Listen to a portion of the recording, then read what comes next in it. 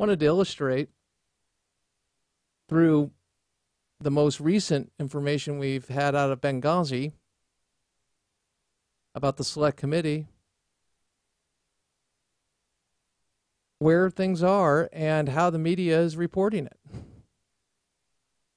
Why don't we do that? Last week, we reported on Susan Rice, the woman who went on 5 Sunday shows and lied about Benghazi being a terrorist attack and the information that they had. That was revealed in an email White House directly involved with Ben Rhodes, talking about how it should not reflect any failure in our policies. Blamed it on a YouTube video. Yeah, well, she was asked last week about this. And the question from Judy Woodruff of PBS at a women's forum was if what the Select Committee would discover, what Select Committee might discover. And her response was, roll it. That we're not aware of right now. Dang if I know. I mean, honestly, the administration has produced, I think, 25,000 pages of documents, or 25,000 individual documents. They've supported, participated in, contributed to the investigations of 7, I think, different committees. We have had an accountability review board by a very distinguished group of outsiders.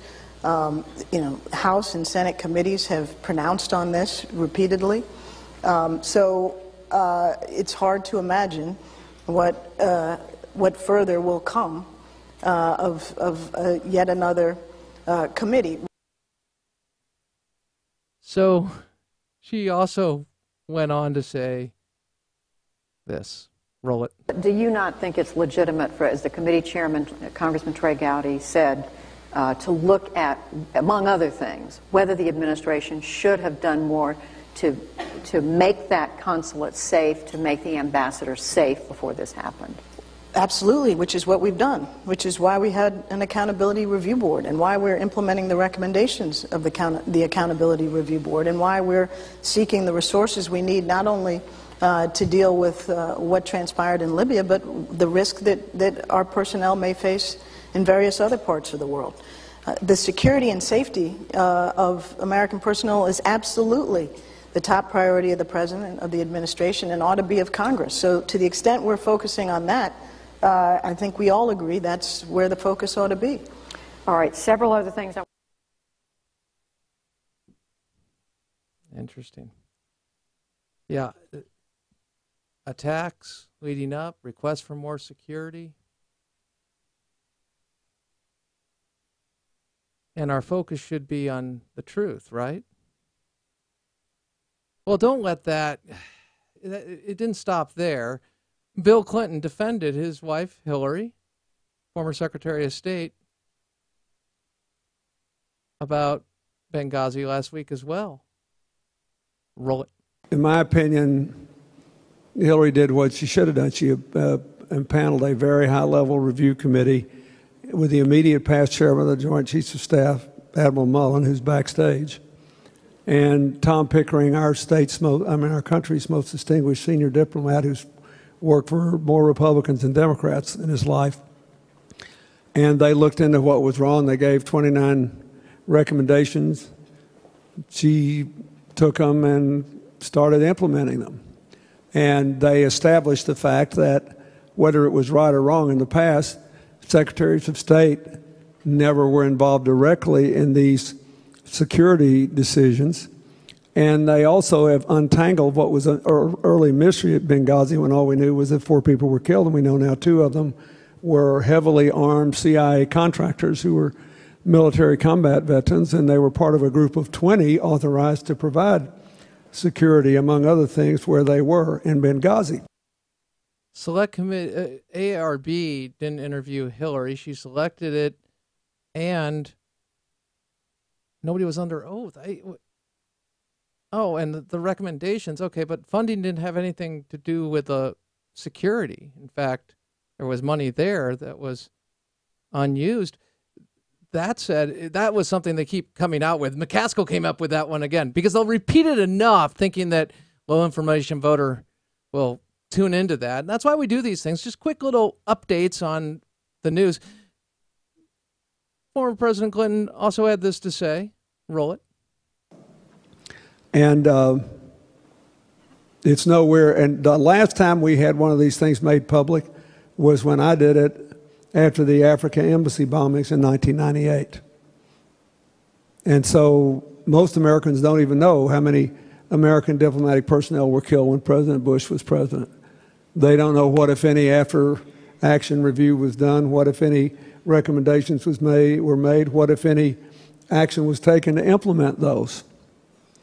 So I think my advice to everybody involved is to be not defensive and realize what this is and just answer the questions. What is it? No, you just want me to get in a political fight. I'm not running for anything. I'm not doing that. No, but I've already got my political statements out there. ARB talking about implementing the suggestions, and we're not going to address the lie. What did that memo say? What was the key line in that memo? To underscore that these protests are rooted in an internet video and not a broader failure of policy. They knew from the get-go it was a terrorist attack. Knew from the get-go. Tom Jocelyn, Weekly Standard. Took out references to, okay, it was a cover-up. 60 Minutes also helped him out. Steve, I love the Iranian regime, Croft. The latest useful idiot. Yeah, they don't want to wipe Israel off the map and the phony fatwa against nuclear arms. Yeah, that's it. You just keep believing them as they slaughter our soldiers and our citizens as they've done over the last 30 years and innocents. That's fine. The Iranian regime, that's fine. See, that's why you have nothing but truth. Could they be that corrupt? Yes, they could be. But hey, look, I'm not going to ask the questions that should be asked. I'll just see what Trey Gowdy, federal prosecutor for 15 years, yeah, I think he has some really good questions, and he asked the press the other day, not telling them how to do their job, but hey, some people are questioning the select committee of what we know, what we don't know, and here are some questions. Let's see if he has any substance. Roll it. Can you tell me why Chris Stevens was in Benghazi the night that he was killed? Do you know? Does it bother you whether or not you know why Chris Stevens was in Benghazi? Do you know why we were the last flag flying in Benghazi after the British had left and the Red Cross had been bombed? Do you know why requests for additional security were denied? Do you know why an ambassador asking for more security days and weeks before he was murdered and those requests went unheeded? Do you know the answer to why those requests went unheeded? Do you know why no assets were deployed during the siege? And I've heard the explanation, which defies logic, frankly, that we couldn't have gotten there in time, but you know they didn't know when it was going to end. So how can you possibly cite that as an excuse? Do you know whether the president called any of our allies and said, can you help? We have men under attack. Can you answer that? Do any of you know why Susan Rice was picked? The Secretary of State did not go. She says she doesn't like Sunday talk shows. That's the only media venue she does not like, if that's true. Why was Susan Rice on the 5 Sunday talk shows? Do you know the origin of this mythology that it was spawned as a spontaneous reaction to a video? Do you know where that started? Do you know how we got from no evidence of that to that being the official position of the administration? Dang if I know. Isn't that classy? Oh, a national security advisor who lied on 5 Sunday shows. Dang if I know. Yeah, that sticks. That sticks. That steams my beans. That chips my beef.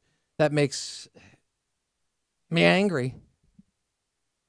It's frustrating to have that kind of response from someone who ostensibly should be the most concerned. I remember Colonel Kukua making the point, Chris Stevens was one of their own. But they got that filmmaker in jail, didn't they? They made sure on that.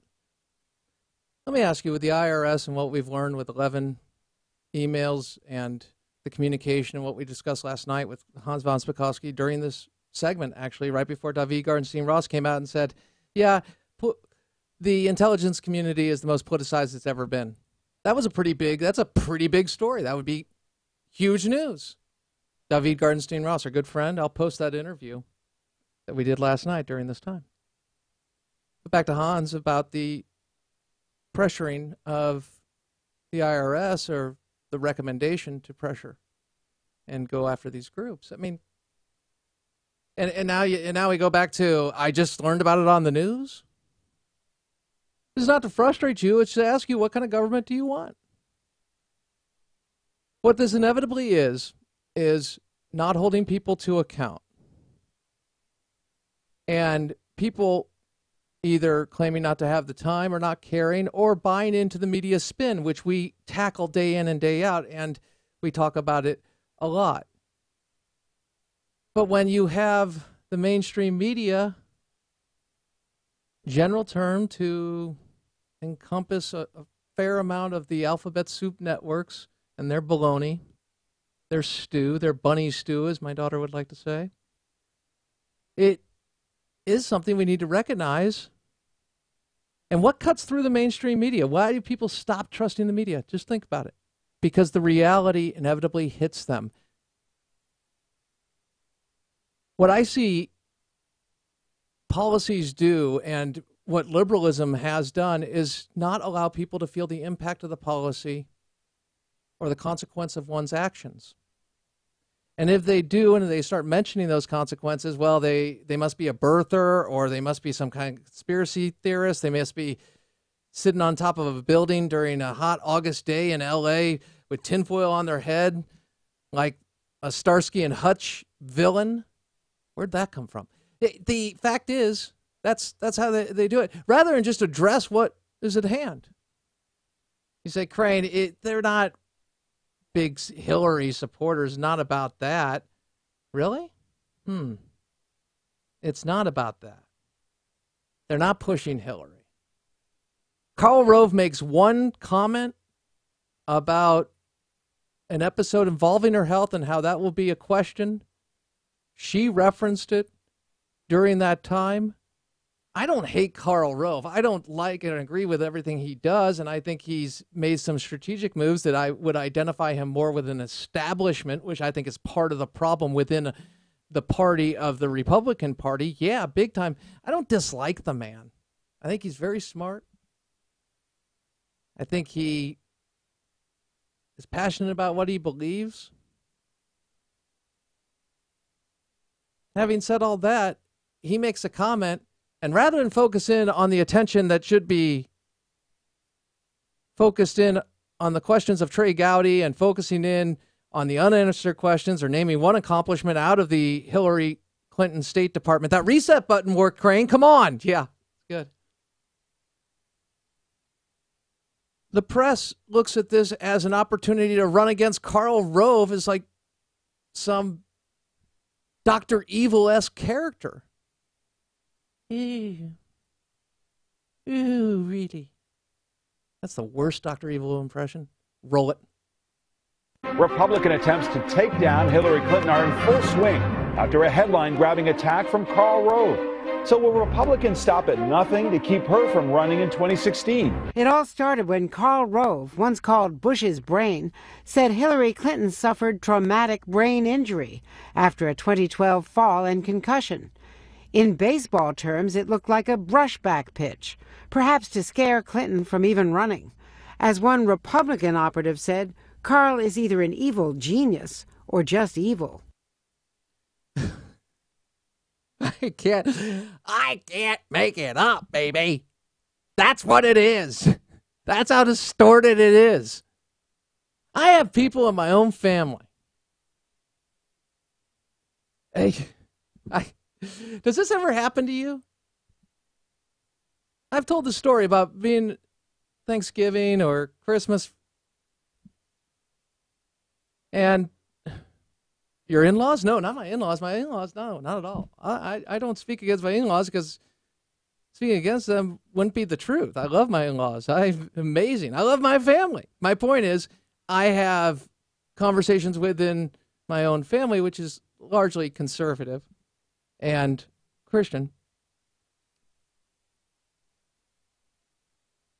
But the conversation will come up and they'll start repeating things they've heard on the news. Now, do you ever have this happen to you? Where you sit there and you can't believe somebody who's related or so close, a friend, could be,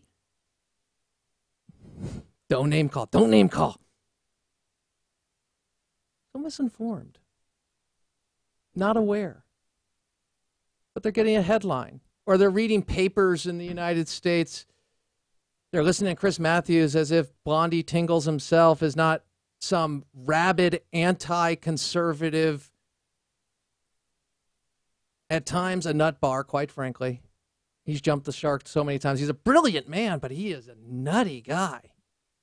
Smearing people. And they'll repeat it, and you'll sit there and just, it's like, how many ticks do you go back? What do you have to unwrap, unwind, extract where they're wrong and get back to the truth. And they're so wrong, oftentimes you just say, that is just plain not true. But they'll repeat it. And then they'll make it about personality, and it just gets, you get stuck on stupid with these people. And they're not stupid. They just are not informed. I know, speak truth and love, be salt and light. Yeah, being salt and light, speaking truth and love, loving is not lying, and sometimes you've got to make a point very clearly. But the way people really learn is the direct impact of consequence to their action. For example, I look at these people who are outside, outside fast food restaurants, getting people to complain about $7.50 an hour. Not recognizing what we've detailed countless times about minimum wage, 2/3, maybe even 3/4 actually earn more to get a raise in the first year. We're talking about not people supporting their family. We're talking about a very, very small part of the workforce, like 2%. And nonetheless, they're talking about $15 an hour and a living wage. And I just have one question. Where does the money come from? Where does the money come from? Well, liberals in government don't have to think about this because they can print it. And they can sell our debt. They can pass it on intergenerationally to our children. And they can talk about being compassionate. But sooner or later, the system breaks down. And then when you warn of the breakdown, you get accused of throwing Granny off the cliff or being some kind of conspiracy theorist because you want a currency that is strong, consistent, and one that empowers you because you know inflation takes away, it's a tax. Reagan explained it. Takes away your power. It also drives malinvestment. That, as our good friend Brian Dimitrovich brilliantly outlines. I got to get him on tomorrow. I think I'll have him on again because he's just that good. If we can get him, it will be a late call. Here's my point. If you're running a business, if you're pursuing your dream, if you're using the godly gifts that you've been blessed with, and I know each and every one of you has, and that's the great news, that you are created and you've been given gifts and you realize it's the love of money and not money that's bad. You don't get caught up in Christian socialism. You don't buy into the fact of saying, hey, I'm going to look to the state to be my daddy and be in charge of everything. You realize the power of the individual. And when you realize and you create and you take the time and you work very, very hard, maybe you're a franchise owner of one of McDonald's or someplace else. McDonald's got itself into its own mess because they don't come out swinging. Say my food's bad, then don't eat it. We're doing our best we can. Here's the health information. Let the market choose. I'm not encouraging McDonald's to make bad decisions. I'm saying they'll respond to the market, but don't buy into the baloney, the stew out there that is complete nonsense of whether it's your hiring or some propaganda film by Morgan Spurlock that wasn't accurate. But as a business owner, you feel each and every cost, and you're doing that, and you're putting all this together. And then you have President Obama come in and say, hey, you didn't build that, you didn't earn that. That hasn't gone away. That's still the underlying belief. And that's why you'll still get pitches on infrastructure, being able to create jobs. And, hey, we just need to have more shovel-ready jobs. 3% of the stimulus actually went there. We have a lot of comments about the stimulus being infrastructure jobs. And if you really want to create jobs and you think shovel-ready projects are the way to go, and it's about employing people and not fixing a problem like infrastructure, which has been exaggerated incidentally, and I'll bring you that story tomorrow, then why not give them all spoons, as Milton Friedman would say, and then we could have more people working. Don't give them shovels, give them spoons. That way we'll do it. It's all about where does the money come from and who's doing the producing. You must produce in order to consume. Crane Durham's nothing but truth. Honor in your life, compassion in your heart. Always keep the faith in Jesus.